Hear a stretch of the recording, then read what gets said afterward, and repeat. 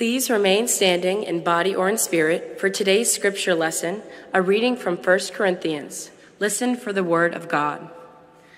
For just as the body is one and has many members, and all the members of the body, though many, are one body, so it is with Christ.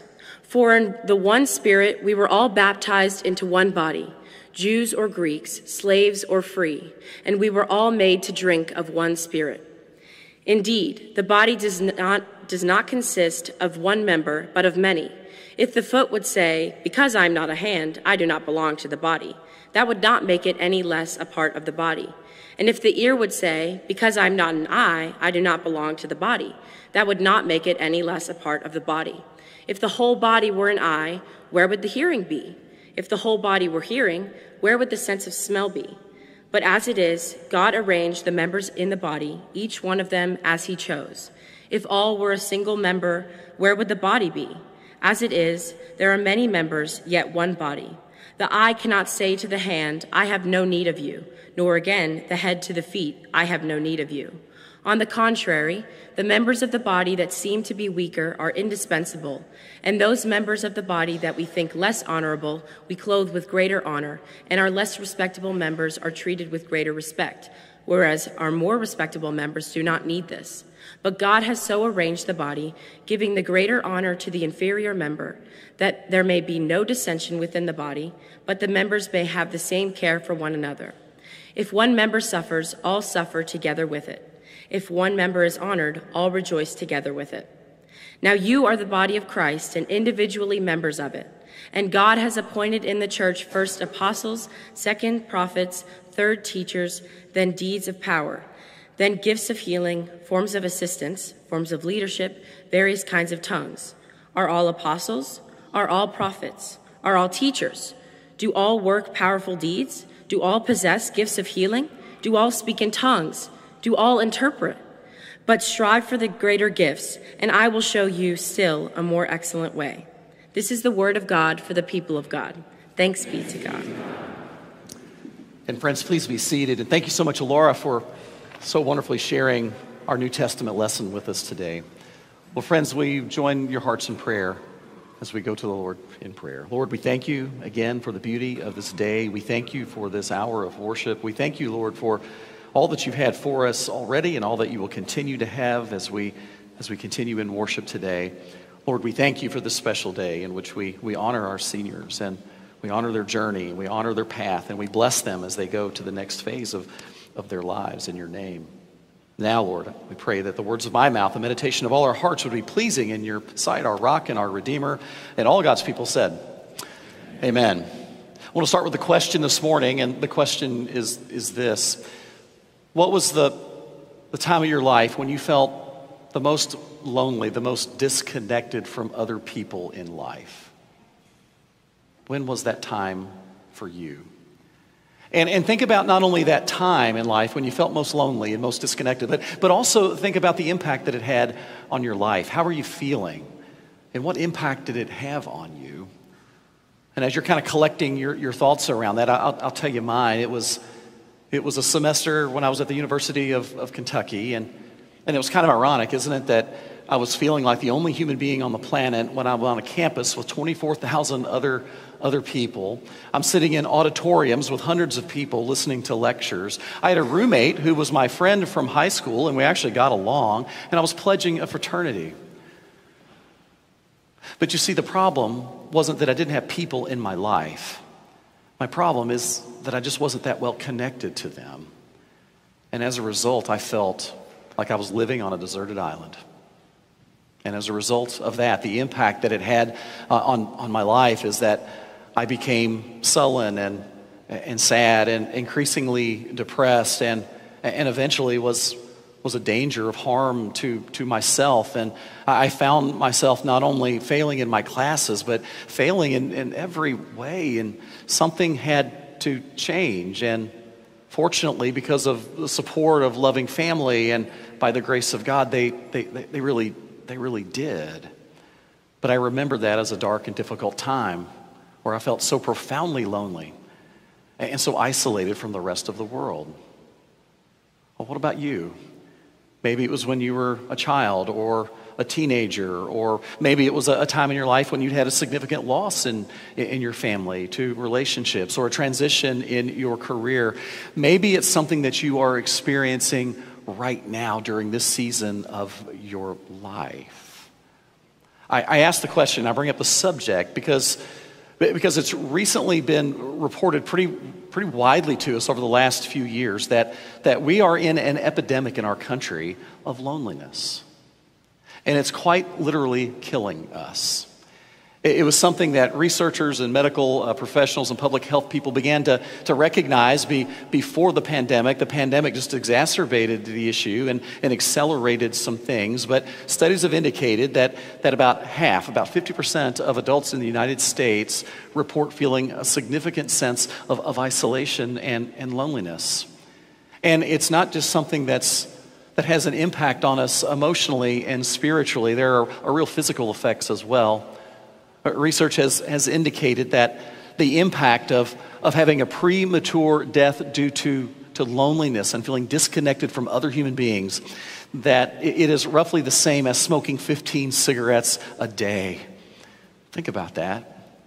It's also been found out that there's a 29% increase in the risk of a stroke. There's a 32% increase of risk in the event of heart disease due to loneliness. If you're an older adult, there's a 50% increase in the risk of dementia due to loneliness and isolation. And this cuts across all demographics in our society as well, both young and old, across all different races and creeds and socioeconomic status.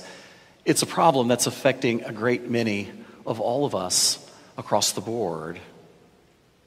And again, it's killing us, figuratively and literally. And what this really points to is the original not good in the Bible according to God. Think about what God was doing in the very beginning. If you go back to the book of Genesis, God is creating the heavens and the earth, the night and the day, the sea and the land, the creatures and everything that dwells on the earth, including a human being. And remember what God kept pronouncing what God was creating as? Give me that word. Good. And at the end of it all, at the end of 6 days, God didn't just say it was good. God said, this is very good. But we don't get too much farther in that creation narrative till we discover that the things weren't so good. We hear the first not good from God in Genesis 2:18. And if you don't remember what it is, it had nothing to do with the fall. It had nothing to do with sin. It had nothing to do with brokenness. What it had to do with was loneliness. Genesis 2:18. God says, it's not good for the man to be alone. It's not good. Why is that? I think it intrinsically gets back to how we're created and what we ultimately are created for. As people of faith, we believe the Bible, that we're somehow created in the image and likeness of God, that we have some intangible traits about us that somehow mimic and resemble some of the very characteristics of God. That's why we can be creative, because we have a God who's a creator. It means that we're capable of love and art and beauty and all the good things that we find in this earth and among us, because those are traits that our God has, that are somehow imprinted on us. And when we look at God and we look at how God expresses God's self in the Bible, and we're reminded of it every single Sunday when we do an affirmation of faith, that we have a God who's represented and expresses God's self as Father, Son, and Holy Spirit. We have a triune God, meaning that we have one God in three persons: Creator, Sustainer, Redeemer. And if we're created in that image and likeness of one being who is perfectly in relationship with self, of course it's imprinted on us intrinsically to be in connection and relationships with other people. And listen, I want to be clear. I'm not talking about like personality traits, okay? I'm not talking about introvert versus extrovert. I'm not talking about, I'm kind of quiet. I'm more of an introvert, so I really don't like being around people that much. I really need to be around people because I'm an extrovert and I get lonely really quickly and I lose my energy if I'm not around people every single day. I'm talking about that intrinsic quality about us as human beings, that need we have for connection with other human beings. When I was in seminary, I had a year-long experience in that where I was engaged in prison ministry. And I found out pretty quickly in that ministry that the most dreaded form of punishment for anybody who was being incarcerated was being put in isolation. Because it was when isolation came is when bad things really began to happen to them. It's when they had mental health issues and other health issues. It's when the clock seemed to stop because there was no one else with whom to share life and the time with. Why? Because of how we're created, because of what is put into the very core of who we are, of being relational beings.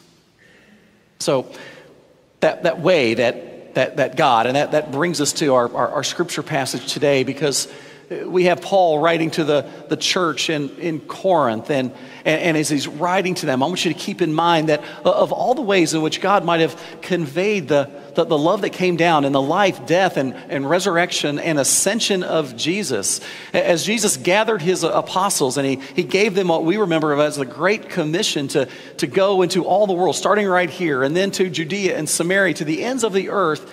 Go, he said.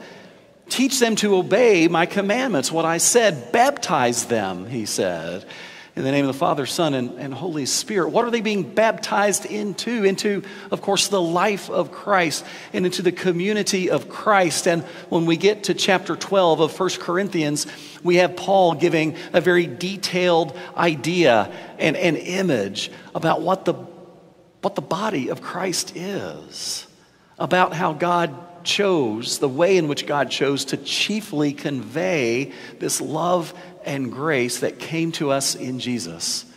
Yeah, through you and through me and through all of us in the body of Christ now, and in all the ones who came before us, and in all the ones who will go after us in that long line of the saints that we are a part of.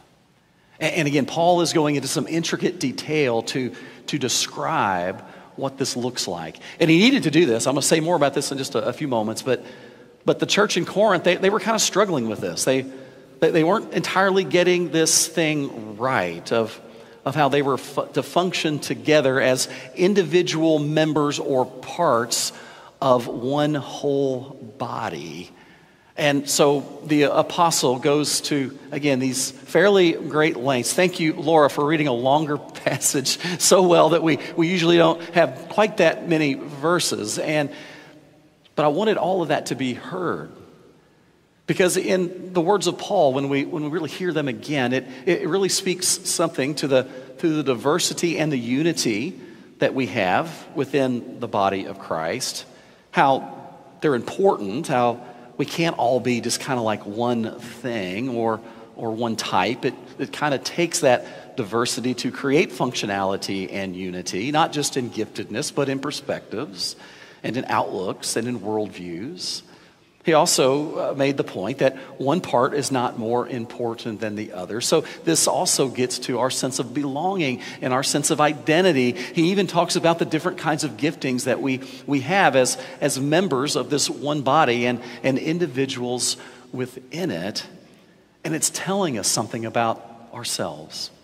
And it's reminding us something as he's pointing to a human body and actually some rather absurd ways to make a point that maybe wasn't so obvious to those early Christians in Corinth, and maybe I forget sometimes, or maybe you forget sometimes. And he took this notion of a body, and he made the point that the head or the hand rather can't say to the foot, I don't have any need of you, and the eye can't, say to another part of the body, I don't need you.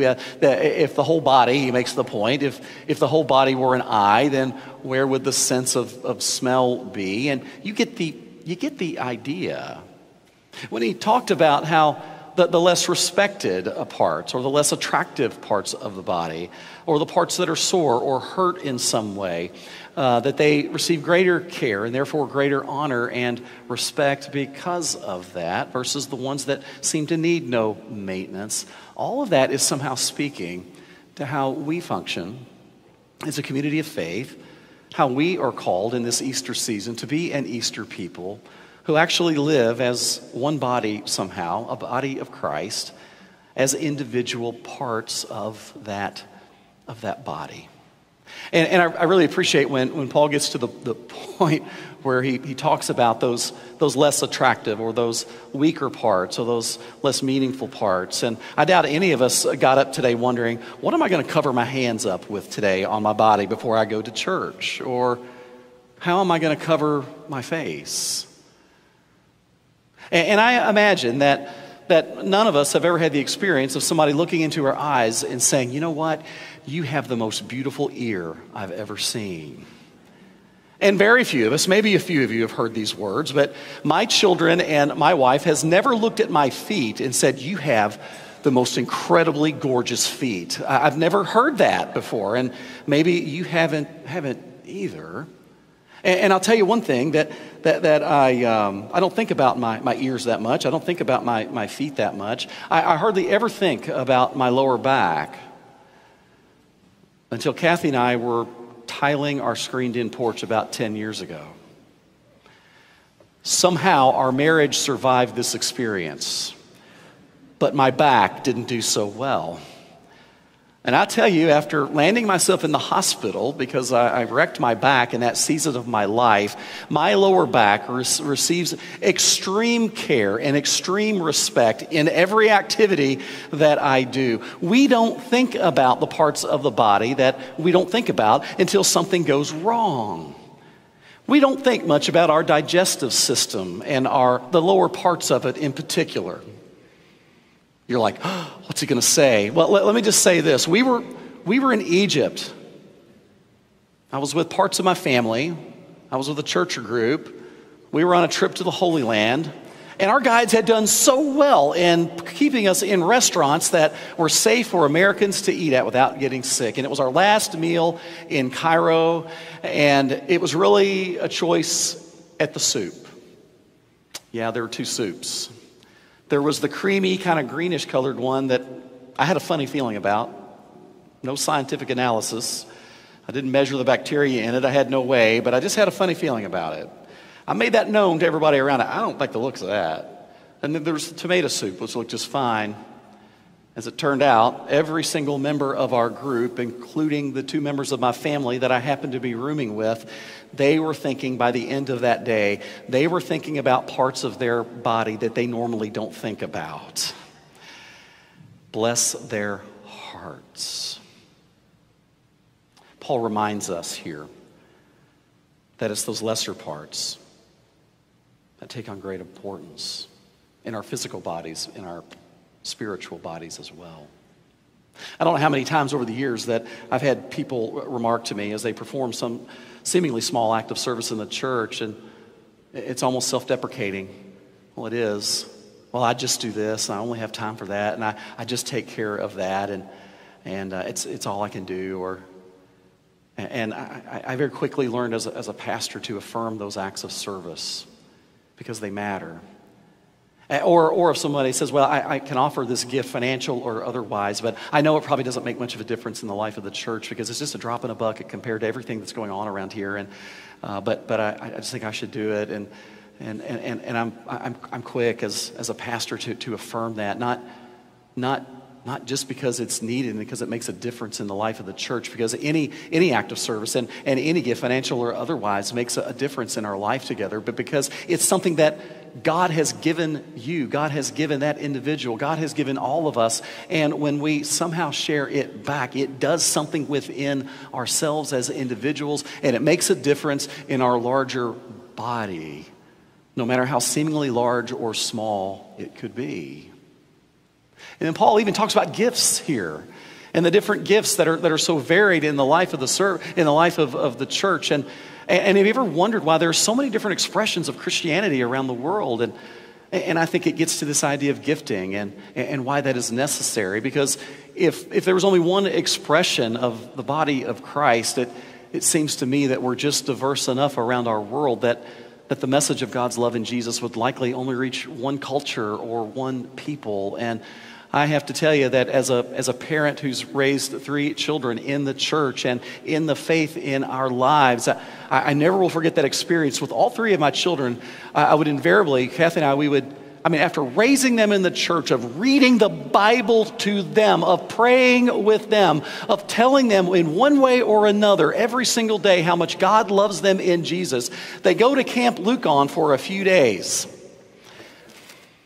And they come back all religious, you know? I remember our oldest coming back and saying, Dad, oh, it was an incredible week. We had worship like I've never experienced worship before. A little hurtful, just a little bit, yeah, just a little. Or my son coming back and saying, oh, Dad, the camp was incredible. Our dean, he really preached the Word of God. Okay, all right. Or our daughter coming back and saying something. This actually happened. Saying something like, Dad, it was an incredible week of camp. Did you know that God loves us all? That God loves me? Did you know that? No, Hannah, I never heard, and you've never heard me say that before, have you? You never, of course they had heard Kathy and I say, of course we raised them in all of that, and of course they experienced real and I think good worship in the churches they grew up in, preaching, music, and otherwise. But like any of us, it's helpful to hear it from a different voice. Maybe not just your parents or the people closest to you, but from those that you hear it in a different way or a different accent.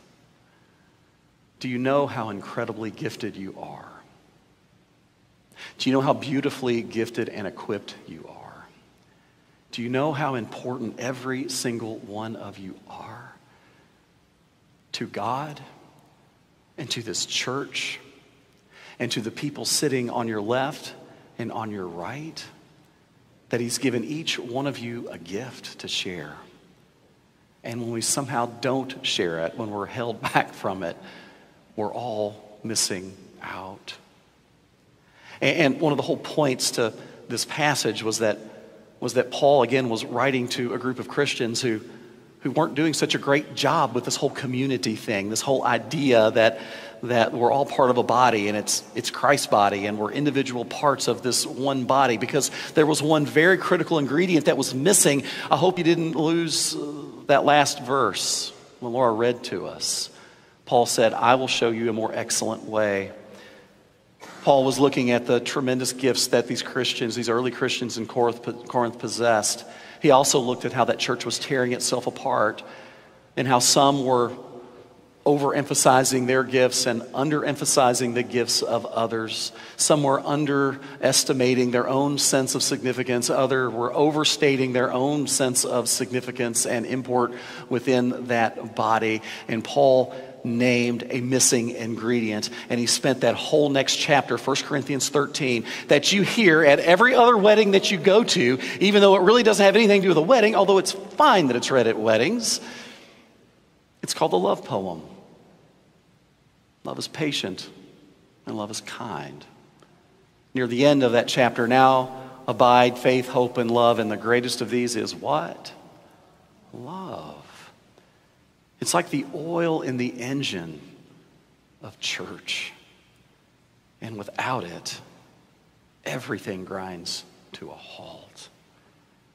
And friends, in this season in the life of our church, in a time when our society is really struggling with what love really looks like, I want to encourage you to really focus on how you are loving your neighbors here in the church and in the world around you, especially people who might think a little differently about one thing or another thing than you do. In what for many of us is a tender time with General Conference, remember that we are a church who has decided that we have a big table. and everybody's welcome at that table. We're just asking that we all love and respect each other at that table. And we do that every single day, by the way.